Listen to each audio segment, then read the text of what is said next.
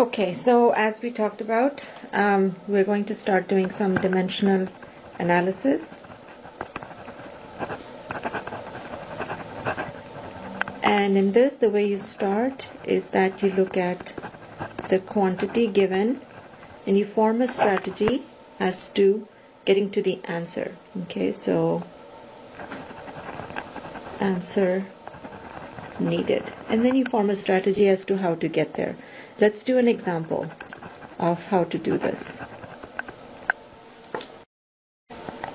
For example, you are asked to convert 645 microseconds to seconds. So your strategy then is to convert microseconds to seconds. That's the strategy. And then you start with just the units first. Okay, so microseconds, convert all the arrows to multiplication signs. Put a line there. The microseconds to seconds is a direct conversion, so you don't need to do anything else. Your units that you need to cancel are microseconds, so those goes down here, and you're converting it into seconds, so that goes up here. Once your units are all set, then you go ahead and put in the numbers. 645 microseconds, and in 1 second you have 10 to the power of 6 microseconds. Okay, and those are the SI units that you have to remember. Then you go ahead and take out your calculator, do the calculation, or if you want a short version, 645 times 10 to the negative 6 seconds. Excuse me.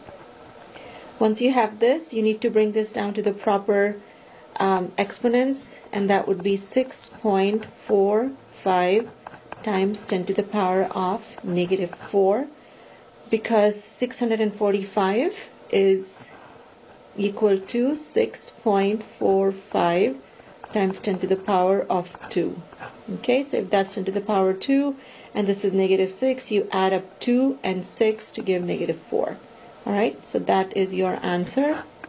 Final answer, always box that so we know what it is. Let's take another example, and in this one we will convert 425 nanometers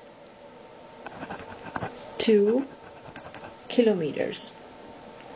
And now you're converting nanometers to kilometers, which is really going from 10 to the negative 9 to 10 to the power of 3. So the best thing to do in these cases is to form a strategy where you come to the base unit, okay, and then convert it to the next one. You can go directly, but I would advise not to do that. So our strategy will be to convert nanometers to meters, and then from there go to kilometers. So you set up your units yet again. So start with nanometers because that's the quantity that's given to you. Multiply, convert all the arrows to multiplication signs. Draw the line here. You're converting nanometers to meters, so meters goes on the top and nanometers goes down here. There is a direct conversion between nanometers and meters, so we're set. The multiplication sign again for the arrow, and then now you convert the meters to kilometers, and so meters goes down here, kilometers goes up here. Okay, and that will be our setup. Put in the numbers now. So 425 nanometers.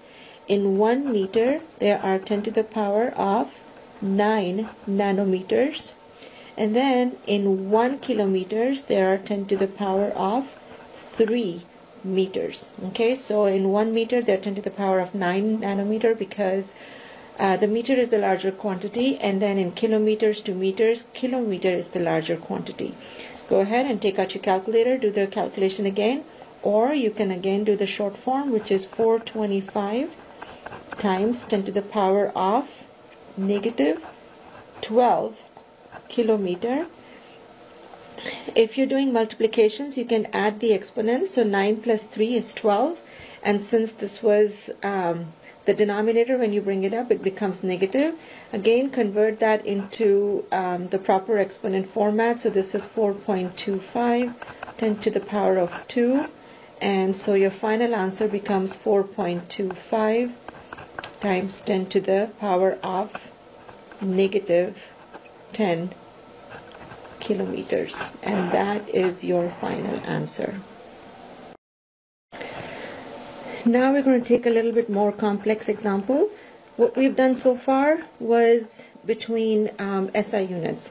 Now we will take some SI units and convert it to non-SI units. So for example,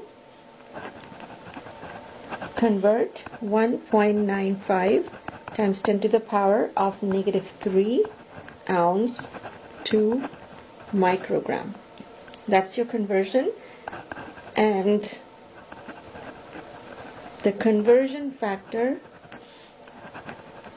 given is, you have 1 pound is equal to 16 ounces, and you have 1 kilogram is equal to 2.2046 pounds. So you look at all the information that's given to you, and you know you have to go from ounce to microgram.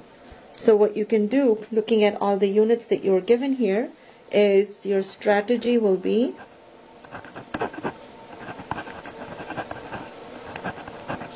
to go from ounce to pounds, and then from pounds you can go to kilogram and then to microgram. Okay, because those are the conversions that are given to you.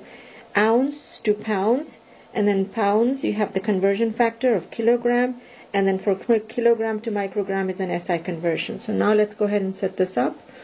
You have ounce times, you have to convert this into pounds, so pounds goes on the top, ounce goes down here, and then you have to convert this into kilograms, so pounds down here, kilogram up there, and then you have the kilogram down here and microgram up there.